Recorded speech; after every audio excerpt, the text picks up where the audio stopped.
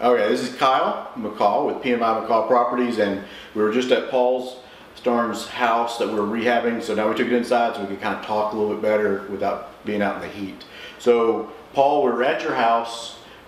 Give us the story on how you got that house, and how you financed it, and how you're making that work. So I found this house through one of my wholesalers. It's just a basic guy who does loans from us, and he just wanted to sell his house. And I was like, well, I'm interested. So he had some people come out. I think he had 4 people come out, told him I was interested. I did my homework on the numbers. You know, I knew the purchase price. I knew the ARV. And then I kind of had an idea on Rehab because I've used you guys a lot, so I kind of knew what that was. So I made an offer. So I found him as he was one of our clients selling a property. You never know where they're going to come from. You just don't. They come from wholesalers, realtors, clients. You look everywhere. I mean, I just had a conversation with someone. You look everywhere. It's just numbers. It's a numbers game. If the numbers work, do the deal. If they don't do it. Okay. So, do you have $120,000 in your bank account to go do this? So the house appraised for like 123. Okay. So yeah. So what you're saying is, hey, how do you do this? I've been using hard money to do these. Even before I was with Investmark Mortgage, I was in IT, regular dude, saving up my commission checks and buying a rental house because I knew I wanted cash flow and long-term, you know, a long-term mailbox money. Sure. So yeah, the house appraised for 123. The way hard money works is we'll end up on rentals up to 75% of the after repair value. So the numbers in this worked out, and I think I only had to bring like 10,000 to the table at close.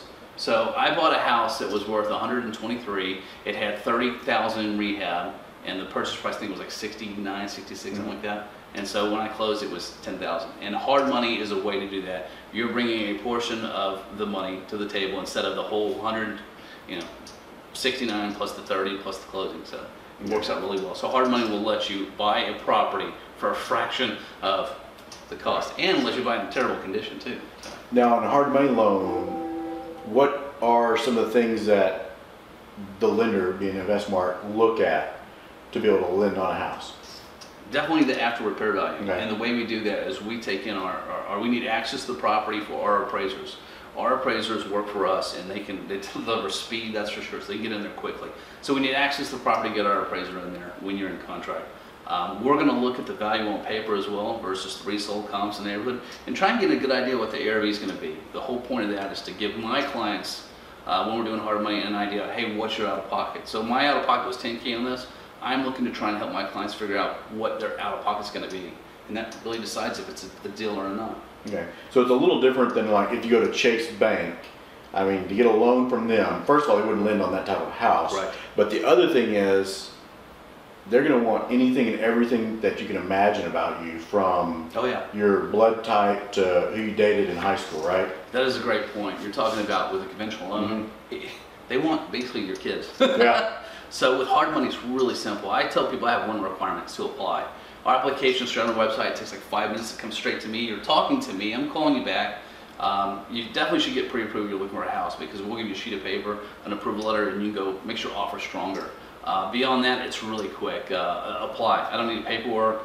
I don't need a whole lot of stuff. I just want to make sure I'm making sure that my clients are going to be successful. I'm looking for just certain things, and the bottom line is make sure you have enough money to close, to start rehab, and then to make your payments. And I want you in and out. And when you're making an offer on a house of this nature, and you're presenting that offer to, let's say it's a real estate agent or just an individual, it's not contingent upon financing. It's cash or cash equivalent. Yeah. So when you're taking your offer to somebody with a hard money loan versus somebody that's using a bank, it's cash. I always present it as a cash or cash equivalent. Yeah. So it's not contingent upon your finance. It's all on the property and what the property's worth. Yeah, when you have that approval letter from Investmark or your hard money lender, it's just like cash.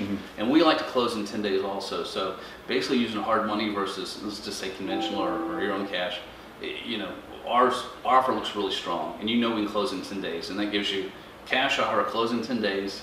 And if you're a seller, you're like, you want to buy my house in 10 days, like this piece of junk? Absolutely, it works great. Well, yeah, then you don't have to worry about, is the buyer going to do an inspection and want this, like we saw so many things that would not pass an inspection there. So you don't have to worry about the inspection or any. So for example, I bought a house a few years ago. They originally listed it for like $250,000. They dropped it a little bit. I came in, did a cash offer, cash equivalent, Yeah. money loan, Oh, yeah. and I offered 160. And I said, hey, and this was mid-December, Yeah. like right before Oh, yeah. Christmas. And I said, hey, I'll close by the end of the year.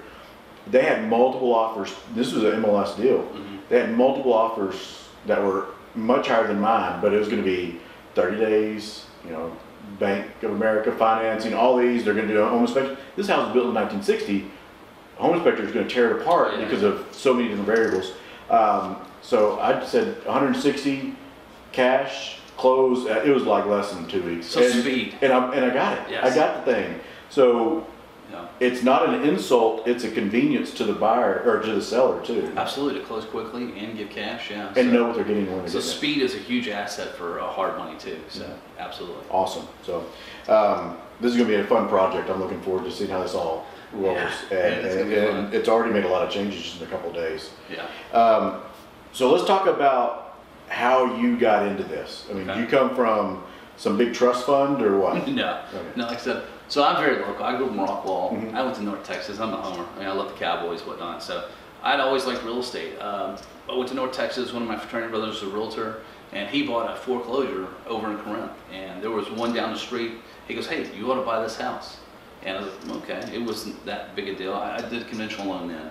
I lived in the master bedroom. We fixed the rest of the house up, and it took me a little while. And then I sold it after 2 years and kept all the capital gains. And I'm like, "Oh, hey, You're onto something. this is awesome." I did it again, but then the market changed. Like in 2000, whatever, and it dropped. And then I found Lifestyles Unlimited and switched my game plan to buying rentals and cash flow.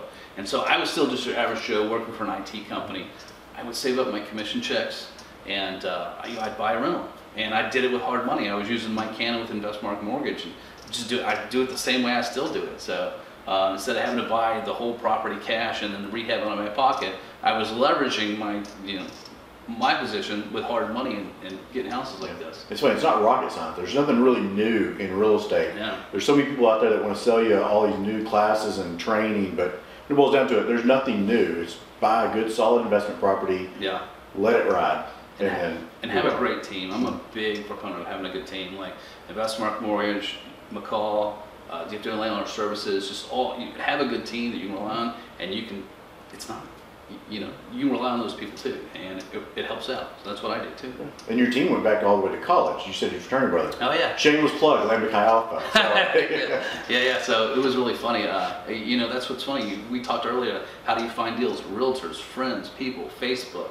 I'm a big competitive fisherman, and one of my buddies called me, and he sold his house in Roanoke, which, by the way, you guys did that rehab over in Roanoke, and that was a flip. It turned out to be a really good deal. So you can find deals everywhere, and hard money is a great way to maximize yourself and get that house quickly, speed, and less money in your pocket. Awesome, good. I'm looking forward to it. Yeah, it's going to be a fun project, so I'm looking forward to the finish out. All right, Yeah, thank you.